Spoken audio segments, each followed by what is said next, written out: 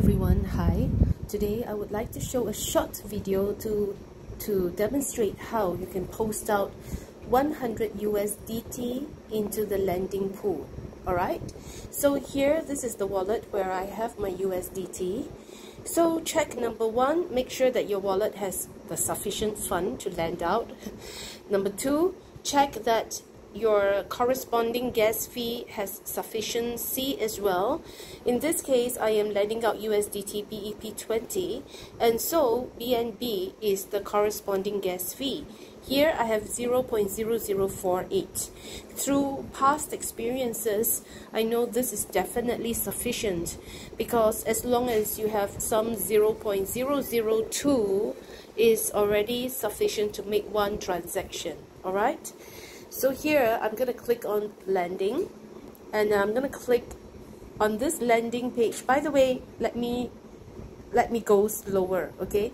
Earlier, I beg your pardon, earlier I was at the wallet, yeah, and how do I move to the lending part? Below at this frame, there is a banner which contains a few buttons, right? So click on the second button from the left, which is lending, and you will come to this portion here, and investment amount, right now it is automatically set as BSC chain, right? So, and it's automatically set as USDT BEP20. And so here it's very straightforward. If you are lending out USDT TRC20, then you have to click on the Tron chain, and then you have to make sure that you have TRX, sufficient TRX in your wallet. And how much is sufficient for Tron chain, for TRX? I was told that you should have at least 100 I beg your pardon, let me get back to where I was earlier. You should have at least 100 TRX in the wallet before you make any USDT TRC20 transfers, okay? At least 100. And then how much for ETH? Now, you will need ETH if you are going to lend out USDT ERC20.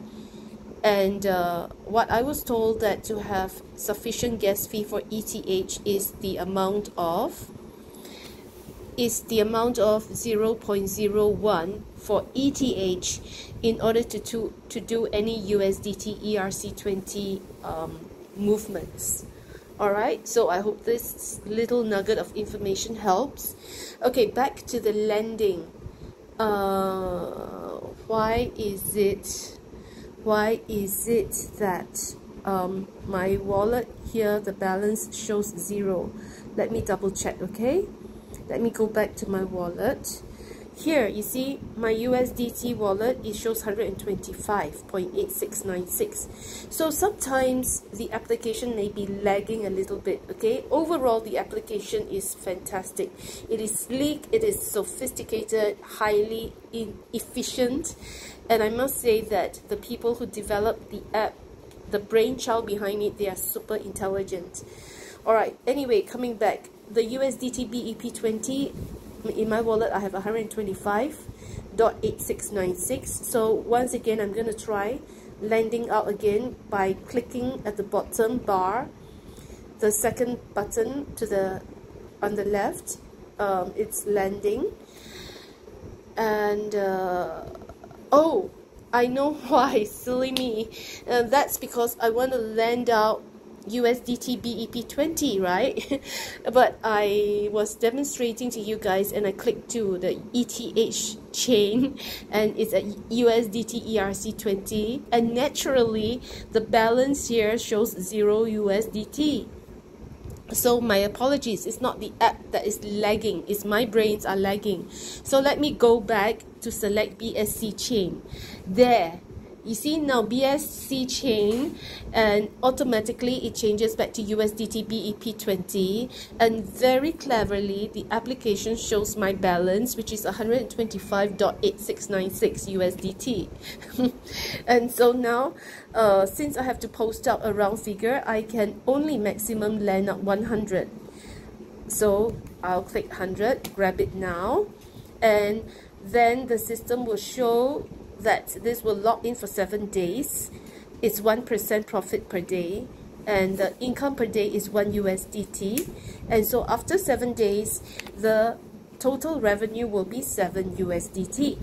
The reinvestment function is automatically on to the right. That means at the end of 7 days, it will re-lend out automatically for another 7 days. Awesome, isn't it? Very convenient. So I'm going to click confirm. And then next step, I'm going to pause here. Oops, it shows that transaction failed. Let me try again, okay?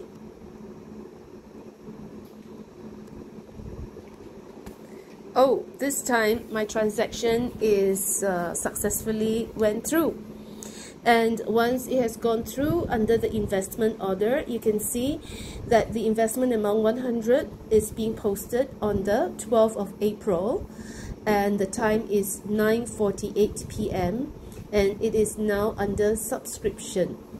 Okay, once the match is made in the back end with a borrower, then this under subscription will change to under investment. All right. And so now going back to this wallet, you can see that under USDT BEP20, $100 has already been deducted. And let me go back to the landing to see. It is still under subscription, but I know for sure that in no time at all, in less than a minute, I believe, it will change to under investment. All right. And let's take a look at the profit of this account. At this point, for this account, the total personal investment is 23,400, and then the total team investment is 164,470. All right.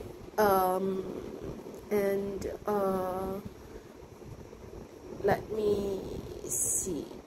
I can go down, drill down further to see which are the voted accounts, like that, voted accounts under this network. Okay, and but you know, all this is not that important for this video.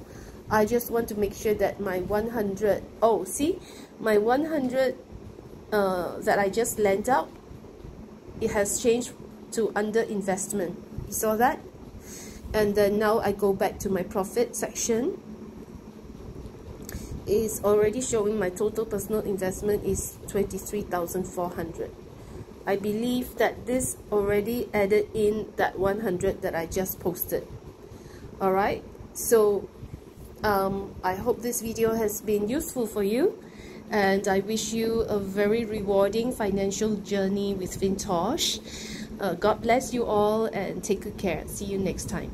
Bye.